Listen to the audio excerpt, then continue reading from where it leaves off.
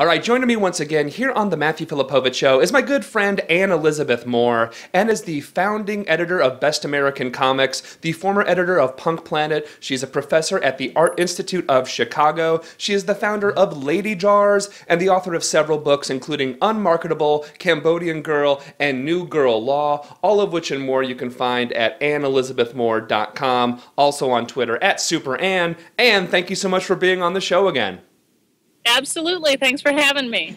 All right, so Anne, you and I have talked about the Ladydrawers a handful of times before on the show, but before we get to the new work that the Ladydrawers are doing right now, why don't you just give a baseline? What actually is the Ladydrawers? Yeah, it's funny because, at this point, we're basically like a listserv, a bunch of random people that have similar interests, most of whom know how to draw and the rest of whom know how to research.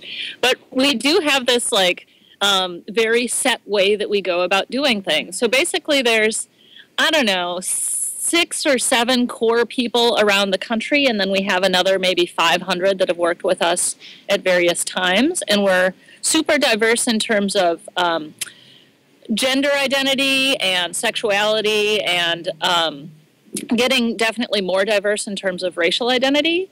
And we basically all unite under the idea that we can make cultural products that are rooted in comics that respond to or highlight emerging social issues with original data. And so we do sort of at this point travel around the country or even around the world. We have a number of international projects going, just sort of looking at emerging social issues and making comics or murals or art or other projects that respond to them. And right now we have a documentary in the works called Comics Undressed that looks at race and gender bias in comics, independent comics in particular. We have an international comic survey that we're working on with some friends from Finland that actually tracks, again, race and gender bias in terms of economics in comics creating communities around the world.